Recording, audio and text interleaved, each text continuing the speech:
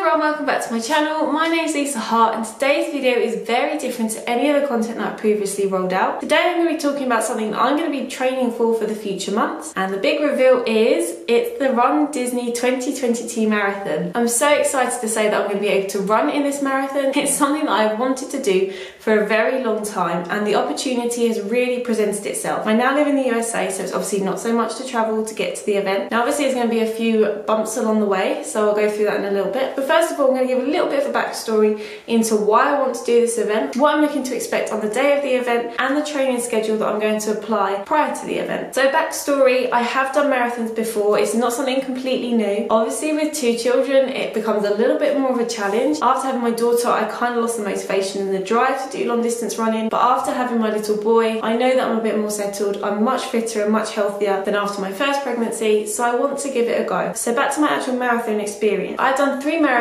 in my marathon career. My first one was back in 2016. I did the Brighton Marathon. It was such an exciting event and I didn't expect to get the buzz that I did. I was enjoying the training, but I was doing long distance anyway and I didn't really prepare myself, nor would I say I followed a proper training plan prior to my marathon, other than thinking I've got to run as long as possible in a shorter period of time as possible. My first marathon, I did it in 3 hours and 25 minutes, so I was really happy with that time, obviously. And I think about half an hour after completing the race, I said I'm never doing one again. The next day I'd booked for 2017, so I definitely had caught the marathon bug. The next year I didn't do as fast a time. I did 3 hours and 27, so it was a couple of minutes more, but I felt much more comfortable and much more confident, and I knew that I could do faster than what I did at the Brighton Marathon, so I actually booked for the Milton Keynes Marathon, which was 3 weeks later, and I completed that in 3 hours and 21 minutes. Still with no training. I hadn't been to a running club as such. I still wasn't following a proper training plan, so there was definitely a learning curve for me, other than to just go, I'm gonna go and run as long as I can, as quick as I can, for as many times as I can in the week, and I wasn't fueling myself efficiently either. So I was very lucky that I was able to actually run as quickly as I did. On race day I definitely got the nerves, but as soon as you start running, all those nerves completely go away, because as soon as you're running, you're back to your normal schedule and you just enjoy it. And there's such a great atmosphere I find with marathons that you probably don't find with a lot of other things. I do find that it's a very special time. So I can only hope that actually going to RunDisney is going to have the same sort of buzz, the same sort of vibe. You're obviously going with a lot of people that are wanting to go to the happiest place on earth, so I'm hoping that that's going to correlate to waking up really early and starting a race at 5 in the morning. That process has not quite set in just yet. So what can I expect on race day? Well, I know that I've got an early start, so that's going to affect what I do prior to my actual event. So making sure that I actually do early runs, which is something that when you have little ones, waking up earlier than what you need to isn't the best thing or something you particularly want to do, but I'm going to give it a go, see how it goes with doing the early runs. I have been watching a couple of YouTube videos about marathon racing at RunDisney just to see if there's any difference. One is the start time, and that is getting up at 2 in the morning. There is a bit of a walk to the start line, but other than that, it's basically the normal sort of protocol. You go into your group, you wait for the beeper, off you go. Will it be the same as previous years? I'm not so sure. So I've looked at previous years, there's been fireworks, there's been characters, there's been the whole works. Being a competitive runner, I'm probably not going to stop for photo opportunities with the characters. I don't know if they're going to even be around with COVID and everything that's going on at the moment, but even if they were, I'm not looking to do it from that perspective. I can see the characters after. I'm going to see if I can try and run it in as good a time as I've been doing previous. Now obviously in terms of expectations on my time, that's going to be probably one of the biggest things that I've got to face. When I was running prior to doing my marathons back in 2016 and 2017, I was an avid runner, running probably 40-50 miles a week. In the gym as well, I would be able to do an hour and a half training sessions. I don't have that time.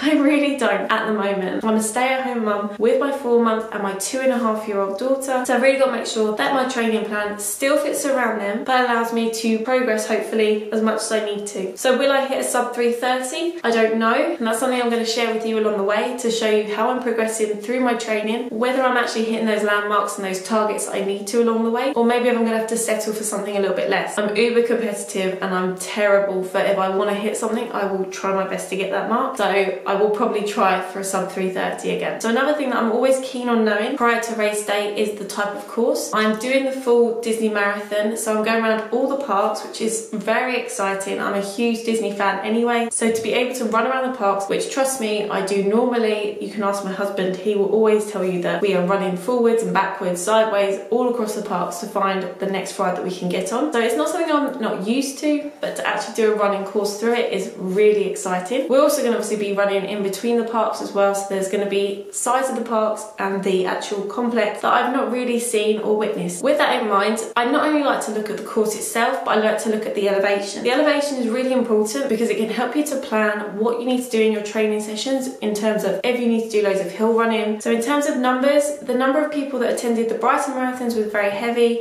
so you were crowded in to start off with. Now, coming from two perspectives, one from the COVID perspective, that can be quite a daunting factor. I have been to one concert previously and that was quite a daunting factor to be around so many people. So will that affect my mindset on the day? I'm not so sure at the moment. The other factor is if you are in a crowd of people and you want to start off your run, it can actually affect the beginning of your race, even if you're at the front pack, because you've got people that you've got to get around, get past in order to get to a free spot where you feel like you can actually pull through. Later on in the race, you tend to normally have enough space around you. It is just that horrible bit where you feel like a sardine in a tin at the start of the race. The other thing that I've got to keep in mind is, will there be masks? So for the masks, I'm a bit worried because I don't particularly want to run with a mask. Walking with a mask isn't always the best thing to do, especially in a humid climate. So humid and running and a mask, not the best thing. So training plans. Disney have provided me with a training plan. I'll go more into that in a second. But at the moment, I've been doing about 2 runs a week and then progressing to 3 runs. Unfortunately, I did have to have a little bit of surgery on my feet, so that put me back a couple of weeks, which is slightly annoying, but I know it's going to be for the best in the future. So in terms of the amount of running that I'm doing, I'm trying to build up so that I can do 3 consistent 5Ks by the end of August, and then into September I'm really going to ramp it up in terms of the training plan. Now with the Disney training plan, it is a 29-week training plan. It's only 3 sessions a week, which is very light for a training plan, but it is a very effective one. It tells you that if you do 1 long run a week and you have 2 slightly shorter runs a week, it gives you enough recovery time. It allows you to build up the intensity without completely exhausting yourself kind of about halfway through the training plan, which some can do. I'm actually going to follow more of the Brighton Marathon training plan, which I've seen before, and I used it in terms of knowing the distances to try at the weekends, but I didn't look at the tempo runs. I certainly didn't do like the hill runs, so I wasn't using the training plan as efficiently or effectively as I could. So I'm going to make sure that I'm going to use that, and it's a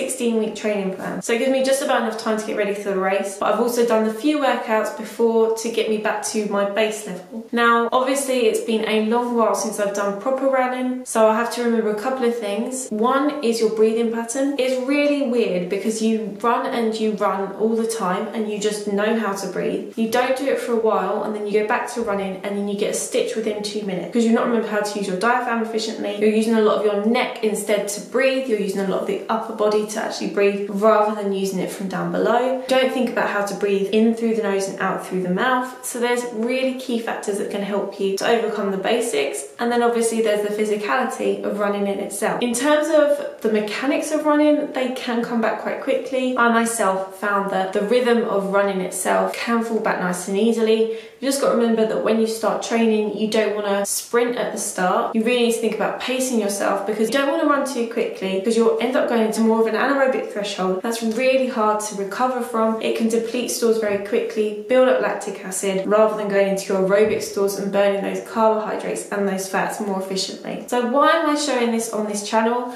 Well, what I want to do is to actually provide you with some information on how to train for a marathon. So over the coming weeks and months, it won't be every week, but there will be updates on what I'm currently doing when I'm training, helping you to actually prepare for your own marathon. What I would suggest as the 3 tips right now is 1, find a really good training plan that can suit your lifestyle. So if you find that you've got enough time to do a 29-week plan and you've only got to do 3 runs a week, 2, get a base level of running. Don't go into a marathon not even knowing how to run. So at least do some brief runs, even if it's around your block a couple of times. Just get used to the mechanics of breathing and running at the same time. And then the third thing is to set yourself an achievable target. So if you know that you can do below 4 hours, set yourself a target of below 4 hours. If it's your first marathon and you get 4 hours 30, it's not the end of the world. And the bonus tip is just to be aware of your recovery. When you first start training for a marathon, particularly if you're doing a lot of runs, you may find that you become injured injure very easily, you may be fatigued, so make sure you do buy a decent pair of running shoes. That will definitely help to eradicate a lot of problems, particularly around the ankles and the knees. Wear sweat wicking clothing. Don't try and bog yourself down with loads of layers. You'll overheat, you won't need to wear them, and you'll end up having to throw them off as you run. Make sure that you're wearing clothes that you're going to mimic in your marathon race. I would even say, like, particularly with shorts, wear the shorts you're going to wear on your marathon day. You don't want to wear ones that become then restrictive. And when you train, make sure that you try to take water in on your runs, or you try the gels out before you do your marathon race. You need to get your body accustomed, one, to the gels, because they can have a funny effect on your stomach, but also with water, you need to know how to drink water while you're running, or even if you have a break to run, without causing any cramps or making it feel like a bit sloshy